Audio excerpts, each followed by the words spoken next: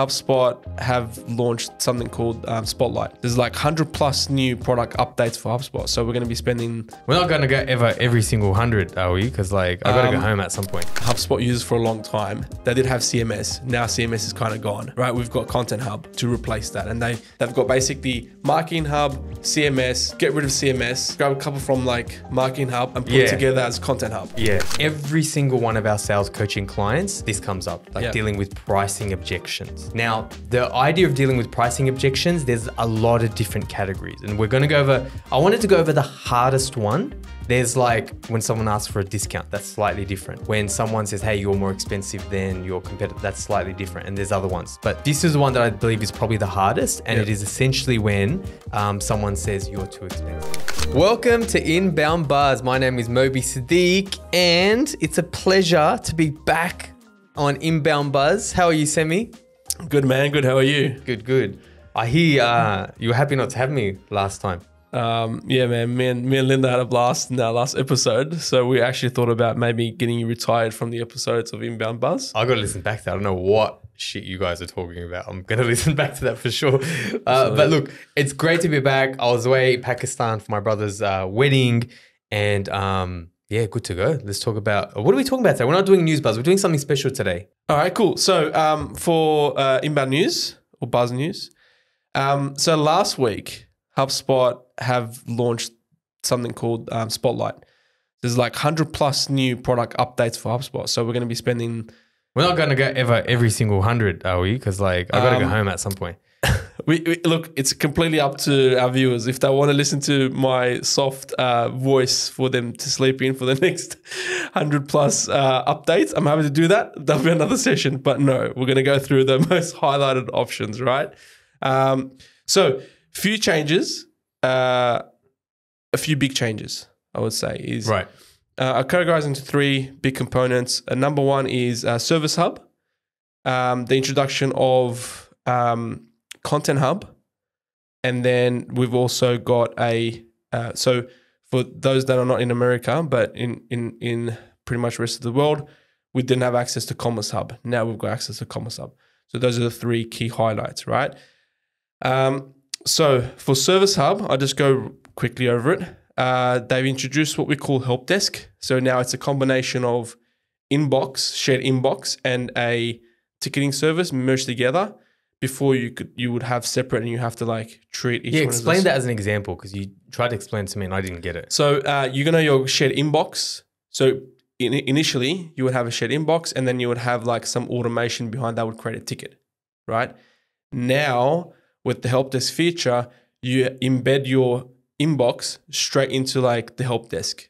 So now every single time a email or some form of connected channel comes in. So an email, and not everyone knows what an inbox would be in HubSpot. So an email or a form, live chat form. I think even Messenger. Yeah, Facebook. Yep. You got WhatsApp Messenger as well now. All of that comes in. All that comes automatically create a ticket. Yeah. So in inbox feature was mostly used for sales, and sometimes you might use for like support. Sorry.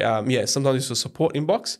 Now that's like they made it clear that differentiation between inbound messages, use Help Desk. For outbound stuff like sales and all those inquiries and stuff, you can use inbox still to be able to communicate with the client. So big change, but it does solve a lot of problems, right, for clients now that I have to shuffle between inbox and ticketing and a whole bunch of stuff. So moving on, they also advanced SLA is part of it, integrated all AI features in there, like, real time. So part of this Service Hub, they call it reinvention.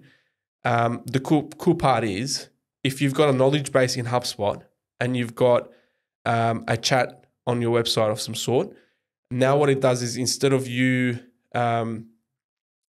before it would give you some article recommendations, it's gone beyond that. It reads your customer's inquiry. This I was waiting for. Yeah, it gives you this is finally here. This I was waiting for. So it's like ChatGPT effectively, right, embedded into HubSpot, so that it reads your knowledge base, it reads your customer inquiry, gives you a recommendation.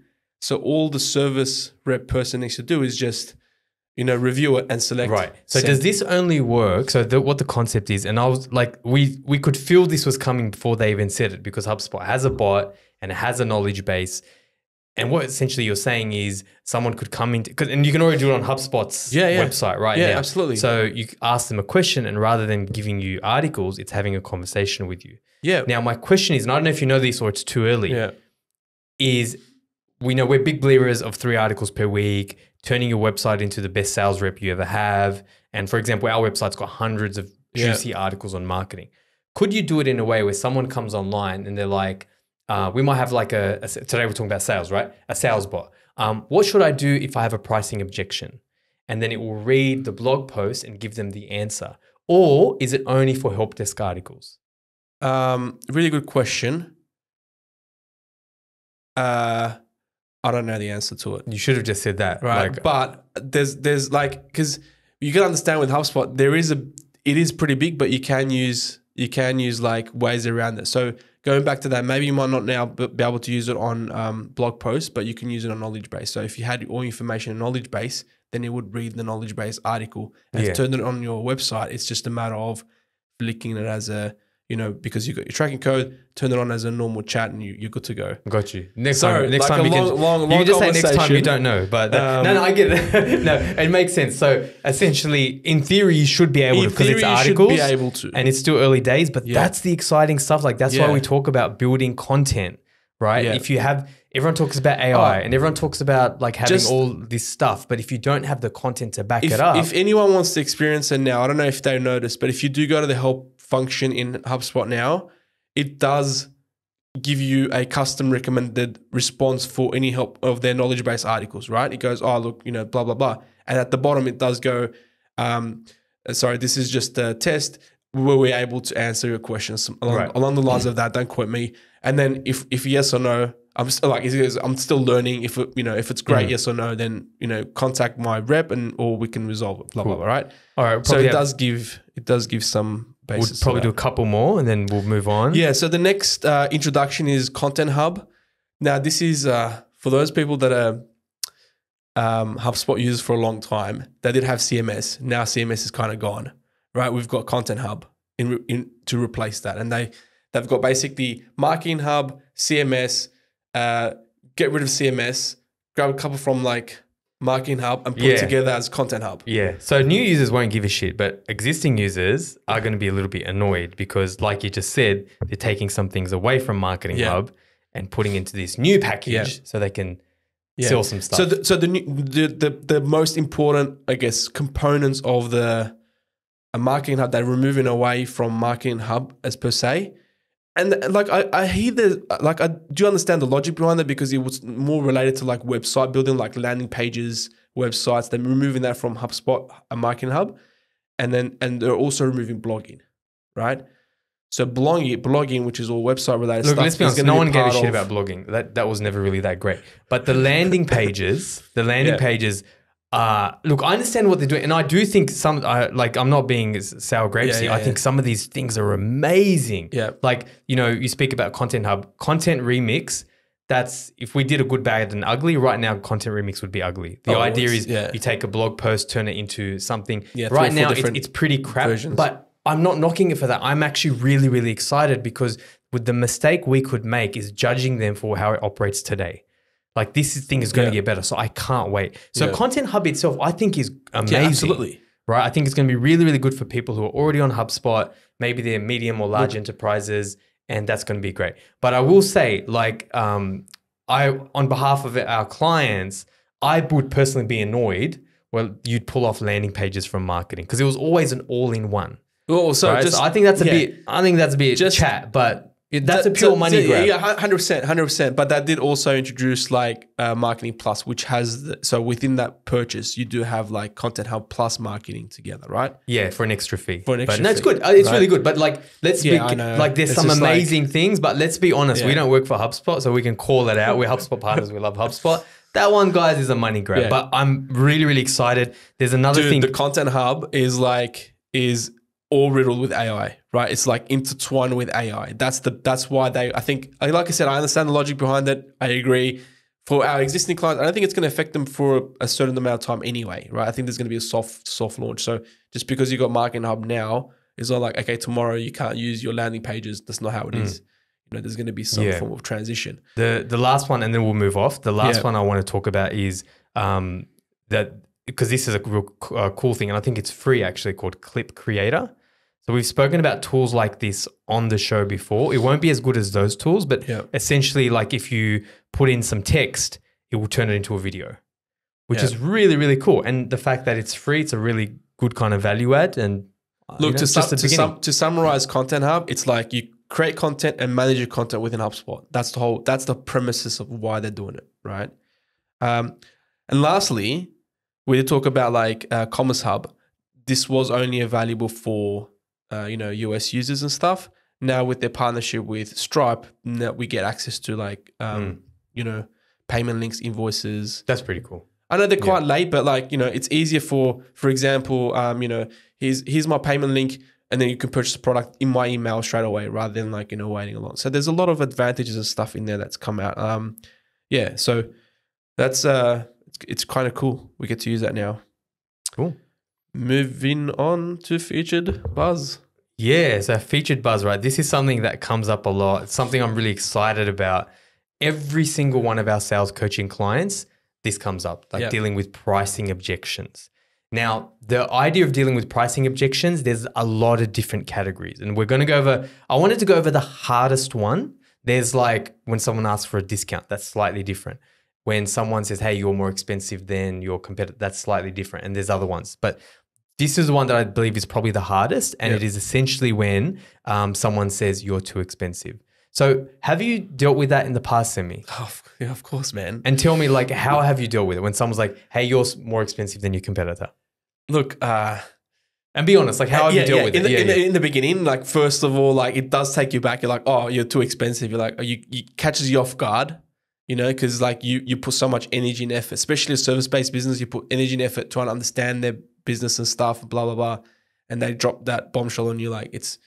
Catches you off guard. Catches you off guard. And like, you don't know how to respond to it. And you probably definitely would have improved since then, but how were you typically responding? Because I'm trying to... Yeah, absolutely. I'm trying to paint a picture on how most reps usually respond. I want to know if it's the same. Yeah. Oh, look, the way it was like...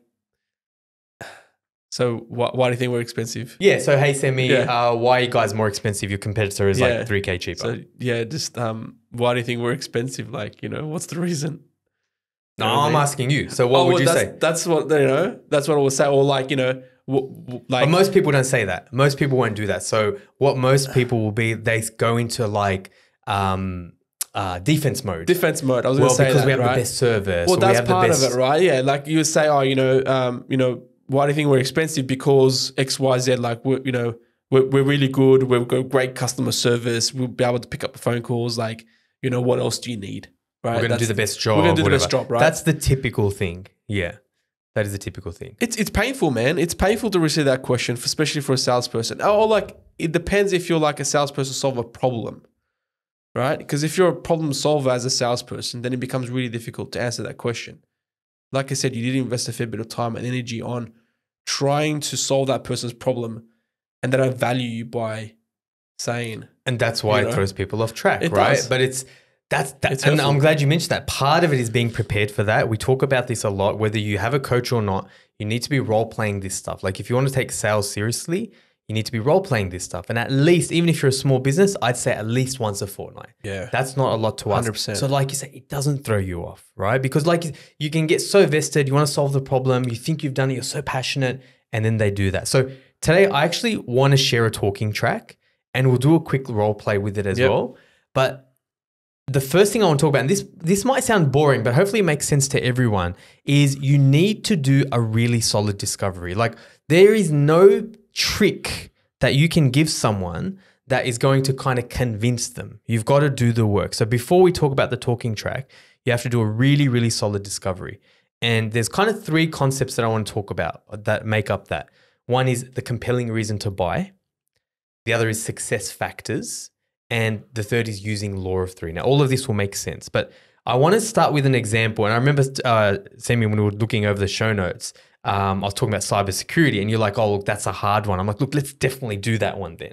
right? Because you're right, it is a tricky one because it's a need. And the reason why I wanted to do cybersecurity, we recently had a hack. We had a cyber threat at Red Pandas, and we had to engage a cybersecurity expert, right? And it's a detailed thing. So essentially, the first thing to do would be to understand the compelling reason to buy. Now, the only way I could probably do this is an example. Like, so say you're trying to buy cybersecurity products, right? I might say to you, so you're the customer, I'm the rep. I might say to you, Semi, look, what's got you looking into cybersecurity today? Look, man, we've got a hack a couple weeks ago, and a couple days ago. It's like in our priority list at the moment, and so I'm looking for urgent help. Right, and tell me more. Yeah, man, like it's got a potential to impact our business. So I want to be kind of somewhat proactive or something. I need some help. Like that's what I know, right? When you said potential to impact your business, is there a reason why you're talking to us now? Yeah, so we did get a cyber attack. One of our team members, got hacked somehow. We're not sure. Clients. Yeah, affected our clients. And so we want to be able to deal with this in a way. Yeah, we'd have had to deal with this, man. Like we're a marketing agency. We're not a cyber IT experts. You know what I mean? Like, cool. Too technical for us. I'll pause it. So what I did there was essentially law of three. Yep. Now and you and I were talking about this. This is one of those pain points, right? So I remember when we spoke to the cybersecurity expert. Firstly, my personality is I like to share. So I was like, they didn't have to law three with me. I'm like, it's impacting us, whatever, right? But we have to remember, not everyone is like that. I'm sure people listening to this who have dealt in sales, you're speaking to a prospect and it's like poker face. Yeah. Like you can't read them. Like you've got no idea. Like they're not giving you much. And early on, I used to think, oh, that person's like an asshole. They don't like me. But that's just personality. You got to lean into it, right? You got to lean into like the reasons why. And it's an actual need for them to buy. And that's what law of three does. It probes, it probes, it probes. So when we practiced this before, you gave me something completely different. Now in this one, you gave me something different too. I know that like the why now. So law of three isn't just, okay, tell me more, which I did use. Anything else, it definitely is. Yeah. Law of three is like listening, active listening, and then trying to go down holes of pain points. Yeah. Because sales is all about, and I say this, it's like what they say in an American movie, right? What do they say in an American movie when a cop arrests someone? You have the right to defend yourself. And the second thing they say is anything you say will be used against you.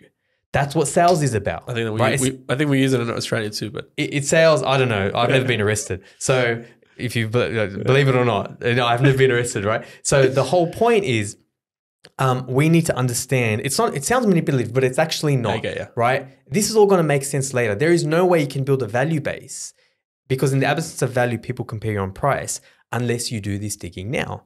And success factors, I'll go over that one a little bit faster, but success factors essentially is what needs to be true. So literally I might say to you, look, Semi, for you to select your cybersecurity vendor, what needs to be true? Right? They need to be reliable. You know what I mean? They need to have. They need to know what they're doing.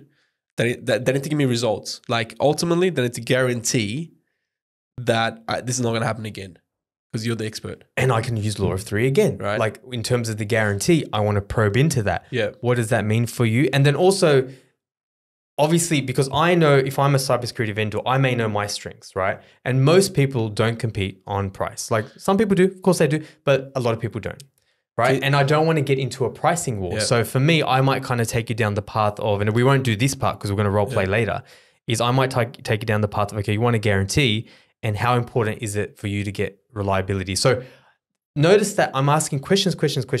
I'm not really pitching yet, right? I might then ask like, all right, cool. Then I start feeding in some things like, okay, cool. Well, how important it is for you to get something done, get it done quickly. Would someone feel like intrusive as a result of this? Like, you're asking me so many questions. Like, great question. Like what, like, dude, I don't want to answer this question. I'm so glad you mentioned this. And we didn't plan this at all. So today we're just talking about the pricing thing, right? And I'm giving I think we've done the perfect discovery. So we'll link that in the show notes, redpandas.com.au/EP160, where I go over that.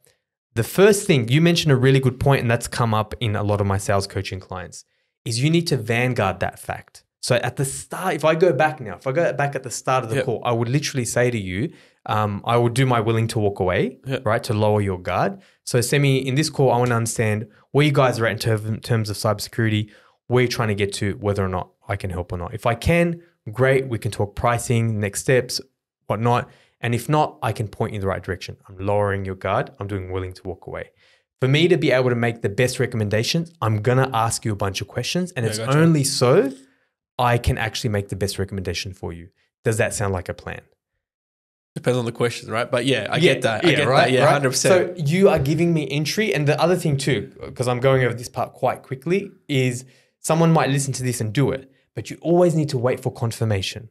I've heard reps get really, really scripty. Now, you saw me, I do it. I don't need to read it anymore. Yeah. But in the start, I had to read it. And they'll do that and they'll be like, okay, let's get started. You need to wait for confirmation, right? I don't mean to be crass here, but you have to be like a box of lifestyle condoms. The slogan on the box of lifestyle condoms is confirmation is the biggest turn on, right? Again, I don't mean to get all like sleazy or shit, but the point I'm trying to make is you have to get confirmation. That has to be your, I got confirmation. Now I'm going to move on. Yeah, okay, so does that make sense? Yeah, I get that. Now you won't get that. Now you won't get that response. Now you won't get that. And I promise, I remember I had. But even if you do, you can refer back to it saying, look, just so you know, like we did have this conversation. You need to give me. But you won't get it. I'm telling you, Semi. I've never seen it in hundreds of calls I've listened to. You won't get it, right? If you get it, it's because you didn't set it up properly. Right?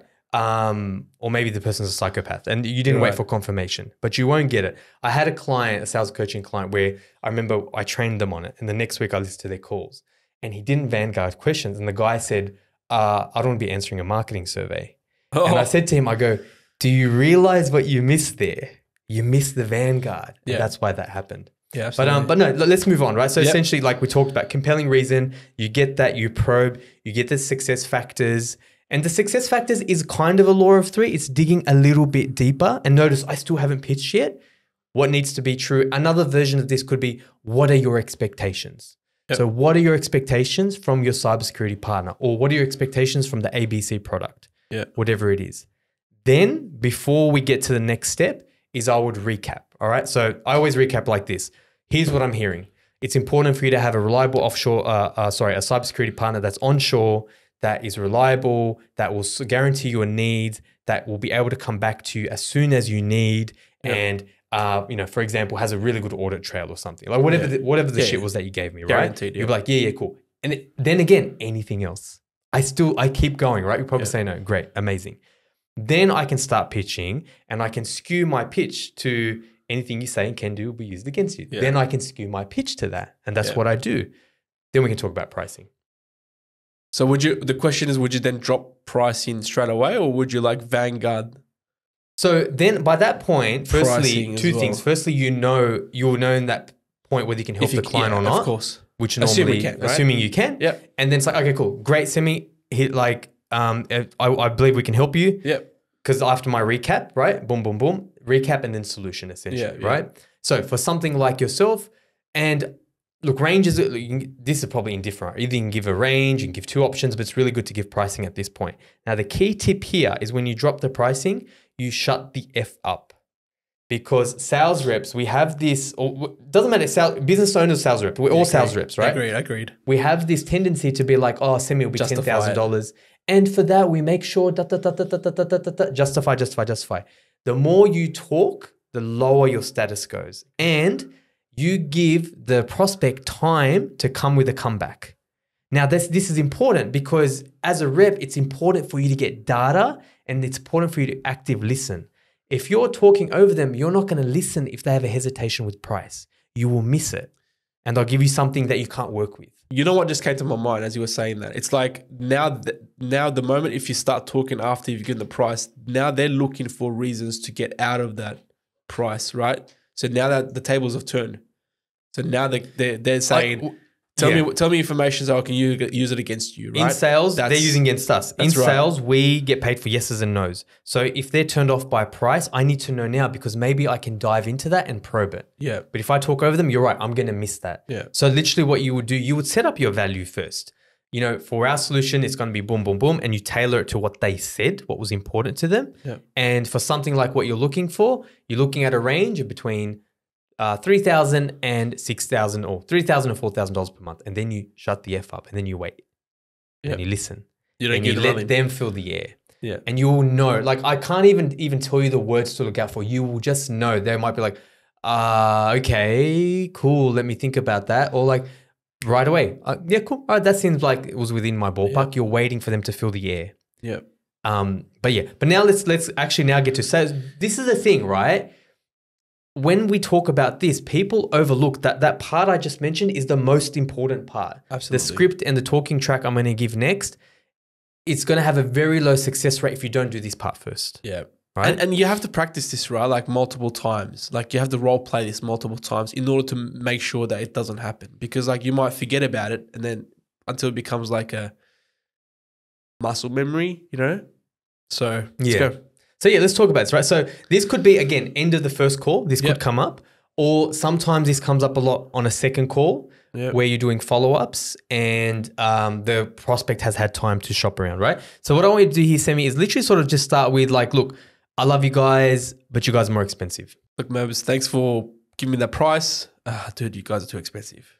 So what do you mean by expensive? Tell me what that means. You guys are like 20 to 30% more expensive than what I think it should be worth. And what was your expectation of what a cybersecurity solution would cost you? Not that much. Not the price that you're giving me. What was it? Between 5 to 6 grand. 5 to 6 grand, and we're about 30% more. Okay. So for between 5 and 6, what were you expecting you would get? Getting what the service that you're providing, right. But obviously someone that's going to solve the solution, right? Right. And how many companies have you talked to that have been aligned with your thought process? We did speak to 3 companies. They did give us different ranges of solutions, right? But I think you're the only one that has asked questions for us to understand before we give a solution. What would you say, Semi, specifically in our package that you liked that was different to theirs? Discovery questions. Right. There was a fair bit of whys. Discovery questions. And why is that important, do you think, in this type of... And thanks for bearing with me, by the way, but why is that important in understanding what you need? Yeah, look, I think it's good because I feel like you guys understand what I need. But again, you're too expensive, I get it. So would you say, in terms of understanding your needs, how important is that to actually giving you the product and service that you need? Is it important, not important? Yeah, of course. I can't have like cybersecurity, through it again or getting hacked again. It's right. Costs a lot of money, so right? Okay. Of course, it's pretty important. So let me ask you a better question then. From a scale of 0 to 10, 0 being that we can't meet your needs at all, 10 being, yep, we can absolutely meet your needs, in terms of understanding what you're looking for, where would you rate us? Right now, 8. But again, it's the expensive. I get you. And what about the other providers? That'll probably be around the 6 or 7. I know that will do it eventually. Yeah. But I might need to hold a bit of hand to kind of get there. I don't know. Because I am after like a cybersecurity expert. Like it's very niche, right? Right. But again, like my budget is that much. So look, it really depends on what you're looking for, right? You've mentioned this is really important for you to solve this, not get hacked again, make sure you don't lose hundreds of thousands of dollars with your customers. The fact that, it's important for you to understand, have a provider that's understood your needs and whatnot. Really, that's the decision you've got to make. What's more important for you? Is it more important for you to, get an okay job, someone who might get it and will solve your problem, or to solve your problem completely? Yeah. That's the decision you've got to make. So let me hear it. So you're telling me that I got to make this decision based on the fact that this may not happen again and you can guarantee it. It's essentially based on your solution. Do you want to solve your problem or with a fair degree of certainty? Yeah. Or is absolute certainty the most important thing for you? Yeah, fair enough. Because you want an absolute guarantee that it won't happen again. So what was your fee again? So essentially my question, you've got to think about, really, if you had to think about it, what is more expensive? Yeah, I get you. Cost of not doing it, right? Yeah, cool. We're into there. Yeah. And Samuel, I appreciate that because you gave me hard lines there, right? You didn't just, and by the way, that's how you should do role plays. Yeah. Like in the early days, maybe you're a little bit easier, but you never roll over and you never go too hard. Yeah. So that was really, really good. And because you and I didn't get a chance to do this, and what you said something that took me down a path where you were talking about, we listened to your needs. We asked more discovery. Yeah. That doesn't always come up, right? But sometimes just the nature of you doing that, they will feel heard. Yeah. Like, you guys are still expensive, but da-da-da. But you told me that you want a guarantee. You told me you want certainty. Yeah. And you've also told me and I like that the fact that you used it behind. You used it again, right? You used it onto me. I used it against you in a nice way, right? Like in a nice way. So that's where scaling works really well. But scaling will not work well if you haven't done all that stuff. You haven't understood their success factors, what's important. Yeah. Guarantee is really important. So how can you sit there, Mr. Customer, and tell me you're going to go with a 6 out of 10 when you want an absolute guarantee and you've told me we do it as an 8 out of 10? Yeah. I think just to kind of add to that as well, the Vanguard and the price before you reveal the price is probably like an absolute game changer in this circumstance too, because you just done a discovery. And if you were to tell me, hey, Semi, like just letting you know, we've done a discovery session with you. Like, I understand your business right now. Before I give the price, just a few things, heads up, right? We are going to be probably going to be we're not the cheapest. Yeah, we're not the cheapest, right? We're not X, Y, Z. We're not like, we're not a small team, right? I've got experts in this area, blah, blah, blah. So now what happens is like, I get a more of an understanding of where you're going to come from. And so in my mind, I put a price, right? In my mind, I'm like, okay, cool. Like when he says more expensive, it might be like maybe 10 grand. And then when you come to me with like, okay, pricing 10 grand, okay, cool. Let's do the deal. Prepared. Yeah, sure. Yeah, you're right. You're absolutely right. You know what I mean? Like, you've done everything. You've done the recap, and look, we're not going to be more expensive, thing, right? Because and you link it to what they said. You're absolutely right. You're absolutely right. And then if it does come out, oh, like, you know, but you guys are still expensive, and then it's like with that saying, I told you so, is like your told you so kind of conversation. Yeah. And by the way, like if you kept going, like if you're like, look, it's still, you know, I get all that, but you guys are still too expensive. Because notice I was still willing to walk away. I'm always willing to walk away. Yeah. Right. And the less I say, like the more authority I'm going to have. If I start justifying myself, I'm going to lose my authority. I've done my job. I got you to say it. I got you to put the cards out. I've done my job. You know, one of the things that, I don't know, we didn't really talk about this one, but one of the things that you told me, which was really valuable for me when I had my business, was time is not a commodity, right? Your time is not a commodity, but money is. Right. And just having that foundation set in your brain to go, okay, cool. Like I want to be spending some time with this person. I want to be like doing something X, Y, Z, especially it's valuable. Right.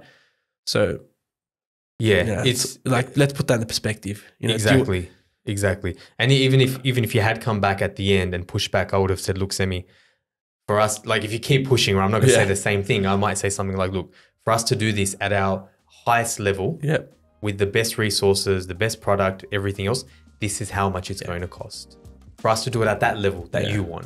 Yeah, that's it. Or even to be able to pick up your phone call when you call me without resentment, right? Yeah, that's right. Because we feel ugly when we give discounts, so we don't want to do that. But look, we'll end it there. It's been a really good show, Semi. It's good to be back. I know you'd rather have Linda here, but at least I'm back. And guys, we'll join you again for another episode of Inbound Buzz. Thanks, guys. Bye. Thanks for listening to Inbound Buzz. Learn anything? Return the favor by spreading the word. Want to make your mark in digital? Need help with your digital strategy, inbound, and marketing automation efforts? Then visit redpandas.com.au and be sure to tune in next time for another Inbound Buzz hit.